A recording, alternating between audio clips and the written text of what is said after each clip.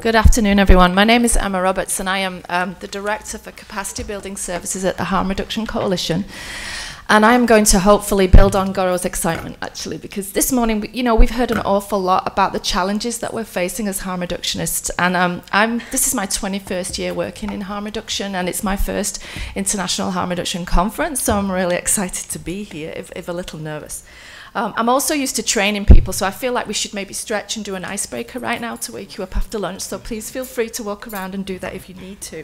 I don't have slides. I was told I had 12 minutes, and as a trainer, I usually have lots of slides, and when they said you have 12 minutes, I was like, woohoo, I don't have to speak for 12. So I didn't do slides today. But what I'm going to share with you is some of our experiences of working in the US, in some of the more conservative areas. In my really long title, we said in the conservative heartland of the US, including the Midwest, but really what I could say is the middle, right, and the south of the US. And it's really interesting for me as a British person, because you can tell I'm not American, right, but I get to travel around the US and provide capacity building trainings with my team to places that are very, very new to harm reduction. If we were to look at a map of where the harm reduction and syringe access programs are in America, you would see that all the dots are around the edges. There's very little in the middle. There may be underground programs, but they're not officially recognized. So what happened 2 years ago, some of you will have heard the story.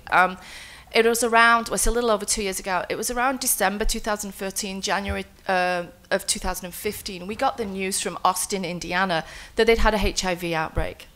Now, this was not surprising to many of us, because you've already heard this morning that across the US, we've seen massive increases in hepatitis C, massive increases in the rates of overdose. And on the back of that, because this is connected to an increase in injection drug use, there's this concern and this worry that we're going to see more HIV outbreaks, and it happened in Indiana.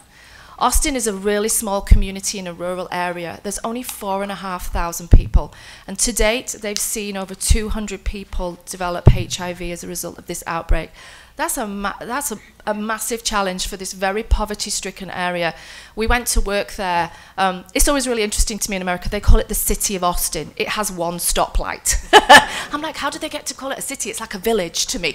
But anyway, 200 people in that vicinity of 4,500, and it's in the Scott County, which the county only has 24,000 people.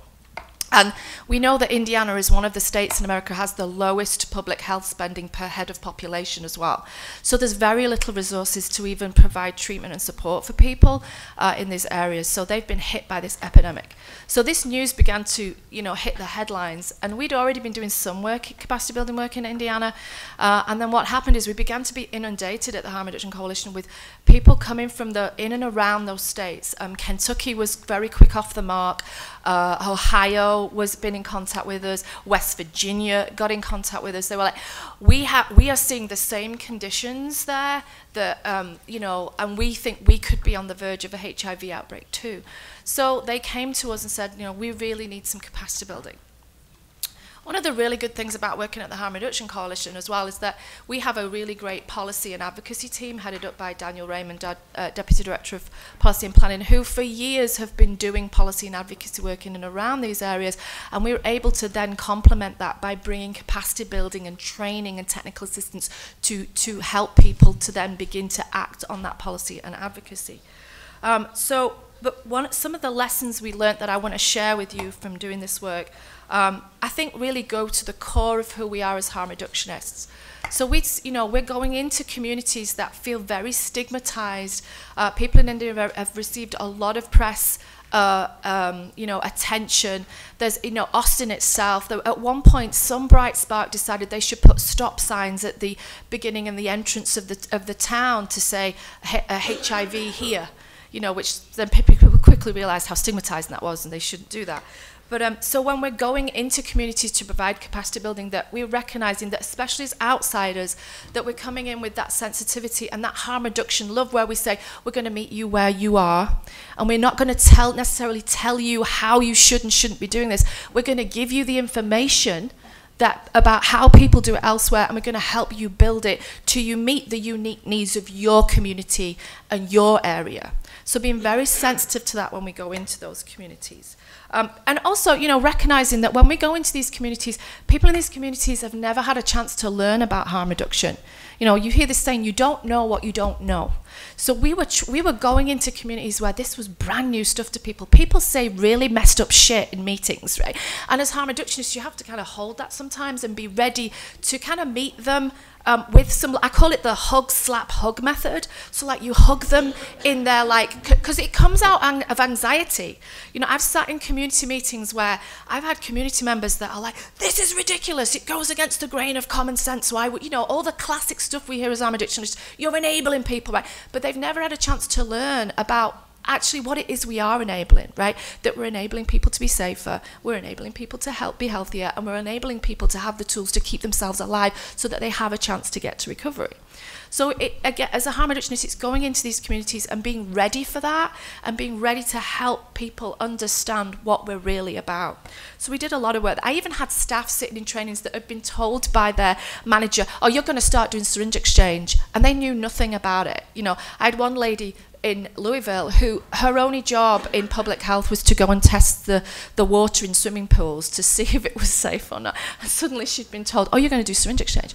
So you know, we have to be, you know, very, by providing this capacity building to help people, kind of reassure them and gain the confidence that what they're doing is not enabling. Because that's what I was told 20 years ago, and I didn't have the vocabulary to explain why it felt right. Luckily now, 21 years ago, you know, 21 years on, I can. So what we were often doing as part of that is helping people to build their case, because local people who felt like they needed to do this or they wanted to do it, or you know, they were coming to harm reduction for the first time, they needed a lot of support to build their case. So providing them with the data and the tools, and you know, and there is this conflict, right? We feel like, why the heck should we be spending more money on researching stuff that's already been researched and we've proved that it works? But some of the challenges that people face in these very conservative areas is that they have legislators that were like, well, that research is from 2002, right? We want to see more, you know, up-to-date research. So there is a place, I think, for continuing to provide some updated research to support people in these areas to show that it is still working and it is still evidence-based. You know, helping them to learn that, you know, I said to them, you know, you need this data in your back pocket when you're speaking to people in the community.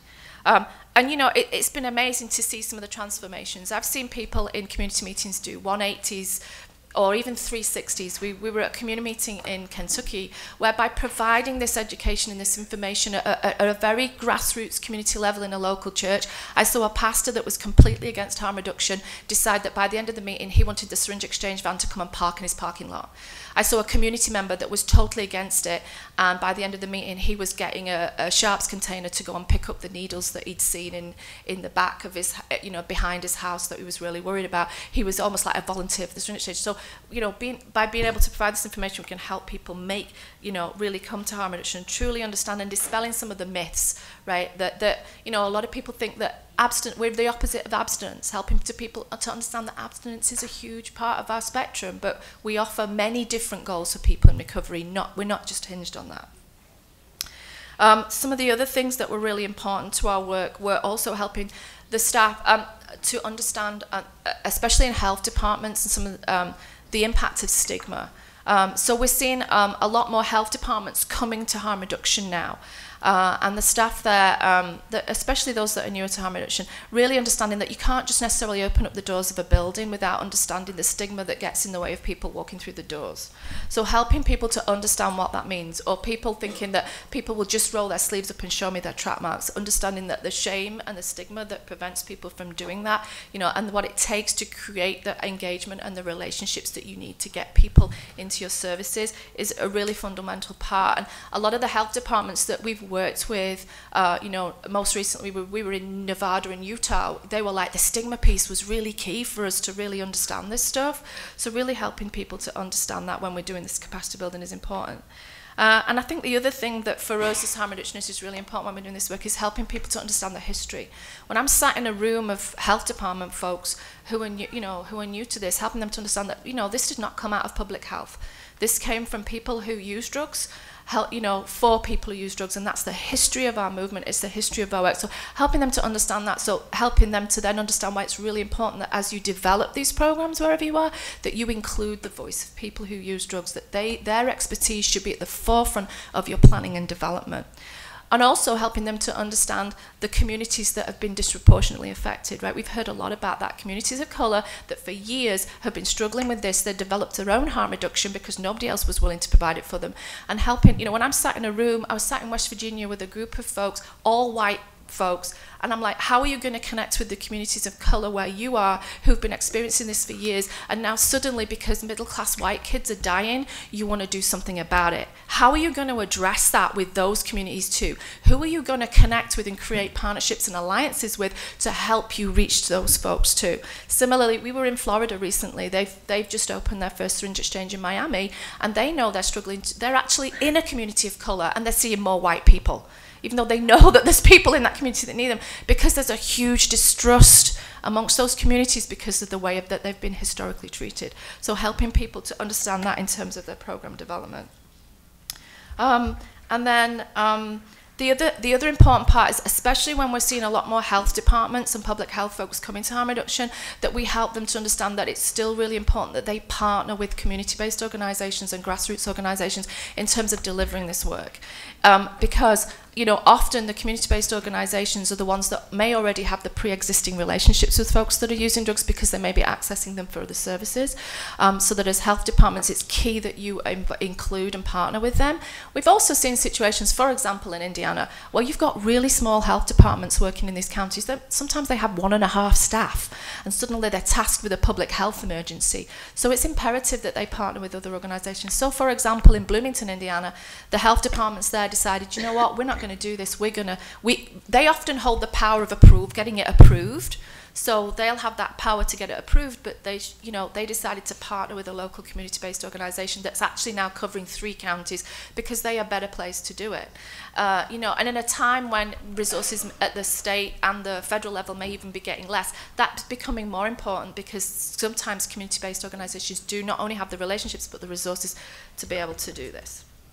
And then also helping people to understand, because a lot of harm reduction and the work that we've done has come out of urban areas, and we're seeing a lot more rural areas that are being impacted for the first time. So helping them to explore the unique ways that they need to deliver syringe exchange and harm reduction services. So helping them to understand that, you might be able to open a storefront, but you really need to think about mobile provision and secondary provision by having peer-based distribution. And one of the other things is, one of the key things, and I heard this through some of our other speakers actually, thinking about Morocco where they have the regional training centre, one of the things we've really focused on is creating training of trainer opportunities. Because we can go in and we can provide this capacity building, but we want people to be able to do it for themselves. So really by being able to train people in those local areas who can become those harm reduction trainers there, that gives them more capacity to sustain what they're doing. So I want to just say, I hope what I've shared with you, in light of all the challenges that we're facing, right, and even in America right now, where we have Bonkersville at the national level, right, that by doing capacity building with people on the ground at a local and state level, we can still foster the resistance that Deborah spoke about this morning, right? There is hope out there. There are people that are committed to doing this on the ground, and so if we continue to support them to do it, we can hopefully mitigate some of the challenges that we're seeing on a more national level in terms of conservative governments. So, thank you.